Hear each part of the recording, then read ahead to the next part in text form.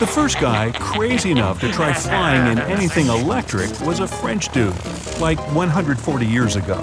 The main problem back then, batteries weren't exactly long-lasting or powerful. Apple, Tesla, Samsung, modern batteries last ages.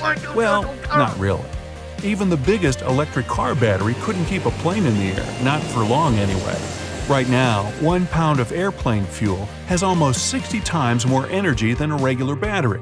They would need to make the fuel tank 60 times bigger and fill it with batteries. But batteries are heavy, so you'd need to make the electric airplane more powerful to handle the weight. So then, you'd need even more batteries, which would mean more weight.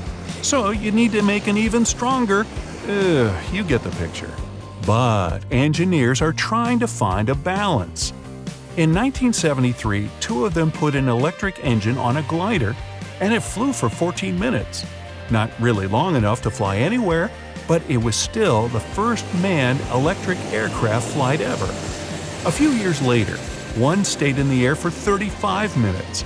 Its electric engine had only 3.5 horsepower, and its battery was borrowed from a Hughes 500 helicopter. The roof of the airplane had solar panels on it, but how much charge are you gonna get in 35 minutes? Things are a lot easier when you're talking about pilotless planes.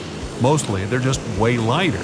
No human, no chair, no doors or extra windows, zippo. NASA's Pathfinder set a world record for an altitude of 71,000 feet. No jet engines, no fuel, just a pretty strong battery. In 1990, the Sunseeker 1 crossed the entire United States with an electric engine. It took 21 flights and 121 hours in the air. Most normal commercial planes do it in one go, and it only takes about 5 hours. After that, tech started getting way better. Time for the Solar Impulse. What a great name for a band. The wingspan of this giant was about the same as the Airbus A380, the largest passenger aircraft in the world. But its total weight was basically the same as an SUV. They put massive wings on it and loaded them up with solar panels. This time they really did recharge the plane as it flew around. It could stay in the air for an incredibly long time and travel huge distances.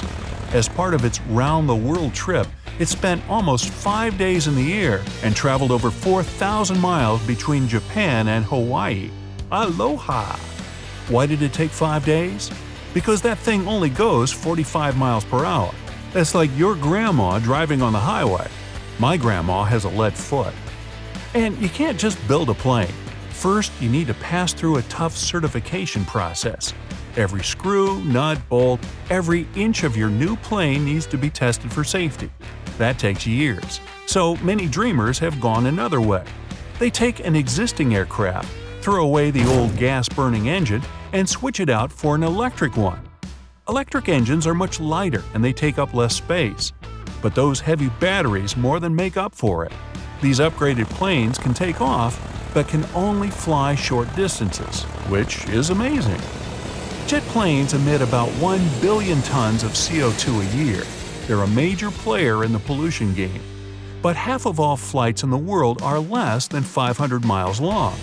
It's one thing to get a giant plane in the air to travel from New York to Paris, but it's totally different if you only need to fly New York to DC or Seattle to Vancouver. They're only a few hundred miles, but they use some of the same planes. It's crazy. They literally take off, gain the right altitude, and immediately begin their descent. That's like driving to your own mailbox in a tank.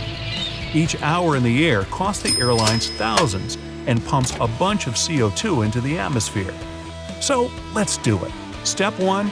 Replace the fuel-munching planes with electric ones. It'll be cheaper for everyone, quieter, and cleaner. Done. Just one problem. Electric planes can only take 1 to 2 passengers at a time. That's the pilot and co-pilot. The way forward? Build an electric plane from scratch. Aviation Alice. It might just be the first fully electric commercial aircraft, carrying 9 passengers and 2 crew members. It looks kind of like an overturned boat and has 3 propellers, 2 on the wings and 1 behind its V-shaped tail. As long as a school bus, as wide as a limo. Its secret? It's almost twice as light as a school bus. That helps the engines work less and means longer flights. It's made of composite materials, which is science talk for stuff that's not metal, basically what some boats are made of. And its batteries take up 60% of its weight. They're everywhere, in the wings, tail, beak, eyes, feathers. Just kidding. Alice has a max range of 650 miles. That's like LA to Vegas and back. And then back to Vegas one more time. Its cruising speed is only 275 miles per hour, much slower than fuel-powered planes. But the main advantage of Alice is money. 1 hour in the air costs the airline $200. That's way cheaper than even those tiny planes that millionaires use to fly to Cabo for the weekend. So what's aviation waiting for? Mostly it needs infrastructure. But that might not be such a big problem. There are almost 20,000 airports in the USA. Most of them are unused because they're just too expensive to run or because no airline wanted to bother flying there anymore. But Alice is much cheaper to maintain and it makes a lot less noise. Imagine the airport of the future: small, stylish, quiet, and clean. Engineers want to charge Alice with mobile chargers, like an electric version of those gas trucks you see at the airport. For a 1-hour flight, Alice needs to juice up for 30 minutes. That's actually not that bad. But imagine if you were going to take a 14-hour flight on that thing. You'd be waiting at the gate for 7 hours. Alice costs $800 less per hour than other planes. But the plane itself is pretty expensive. Try $4 million. Still, that's only a bit more than one of those private jets. Alice is getting ready for a 2022 fully certified flight. That means it's only a few years before regional flights go electric, at least some of them. But if electric planes want to play in the big leagues, they need to solve that same old problem: their batteries. Modern lithium-ion batteries have serious issues. They're flammable, they lose their charge faster and faster the more you recharge them, and the cold makes them not work as well. The next generation of batteries is lithium-sulfur batteries. They hold more power and are cleaner for the environment.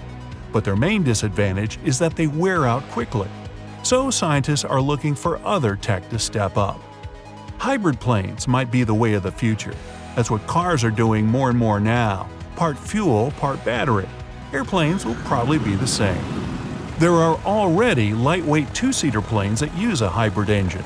The aircraft takes off quietly with the energy stored in its batteries.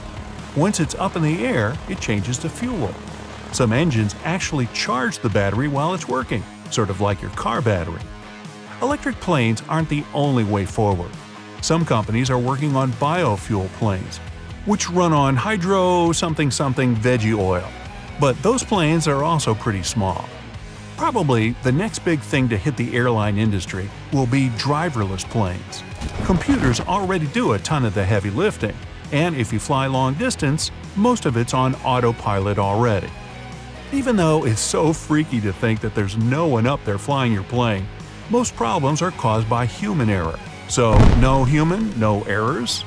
Most customers say they don't like the idea, but that'll probably change soon enough. Ooh, I wonder if they're gonna make AI robot cabin crew. Or what if tiny drones flew around the cabin serving drinks? That's it for today. So hey, if you pacified your curiosity, then give the video a like and share it with your friends. Or if you want more, just click on these videos and stay on the bright side.